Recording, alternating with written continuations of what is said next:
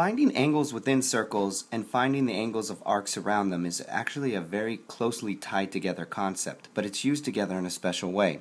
In this problem, we're going to find the minor arc RQ, which is right here, so we're going to find what degrees that is.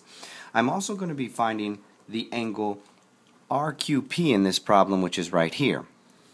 Now, what you're going to have to notice is this rule only works on angles that are touching some part of the circle and the beginning and the end of the minor arc. So if this scenario happens, what you do is you look at that angle that's touching the circle and you double it.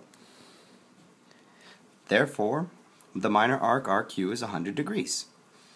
Now, if you're to find the angle and you already know the arc like we do over here, what happens is this is the beginning of the arc, this is the end of the arc, this is the point on the circle that is created from those other 2 points, therefore you just cut it in half.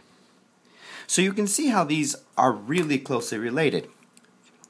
There you go, half and double, half and double.